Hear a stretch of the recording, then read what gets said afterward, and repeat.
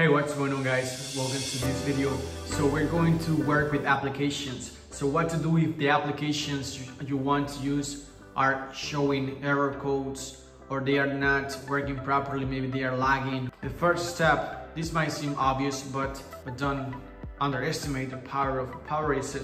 So we should go ahead and unplug the TV from the outlet for around 30 seconds and then you plug it back in and then you try to open the application that you were having issues with to see if that fixes the issue. If this doesn't fix the issue, we're going to try to do a reboot. This is a simple step. So to do a reboot on this Vizio Smart TV, we're gonna press the settings button right here on the remote, this one. You may see settings or you may see on the remote menu. So either or, press that button and then we're going to scroll down all the way here and we're going to select all settings, and right there we're going to scroll down and look for the option that says admin and privacy, and right on top you're going to see restart TV. This is not going to erase anything from your TV, so don't worry. You now just have to press the OK button, this button right here, the center button. You press it once and your TV is going to restart. It's gonna take around 1 or 2 minutes, so just leave the TV like that, and right after that we are going to see this prompt: would you like to restart your Vizio TV? And we go ahead and highlight the option that says yes by pressing the left arrow button and then the OK button, and the TV is going to restart by itself. As you can see now, the TV is coming up and it's refreshing the system in the background. So that's exactly what we want to do with this process.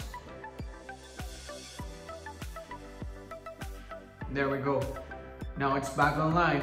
And now we go ahead and try to open the application that we were having issues with. Of course, we gotta make sure that the TV is connected to the Wi-Fi network. If it's not, then you're going to keep getting issues with the apps because you must have an internet connection to open the apps. I'm gonna open YouTube right now, and as you can see, it's working. It's back online. Of course, if you are still having issues with this, don't worry, I got you. We're gonna do one more step right here. And this time we're going to press the home button like this. Okay, now we're going to press the settings button or menu button on your TV remote. This one is the settings button. You press it once, and now we're going to scroll down and we're gonna select all settings. And now we are going to look for this option right here. It says admin and privacy. And now we're going to look for this option that says reset to factory settings. And right here, we're not gonna do a whole reboot. We're not gonna do a factory data reset. We're going just to delete all the information from the apps to make them work. So we're going to highlight this option that says reset apps. And we're going to press the OK button, the center button, this one right here. We press it once, and right there, all the information is going to be deleted. And we try to go ahead and sign into the application that was acting up on us. And now it should work.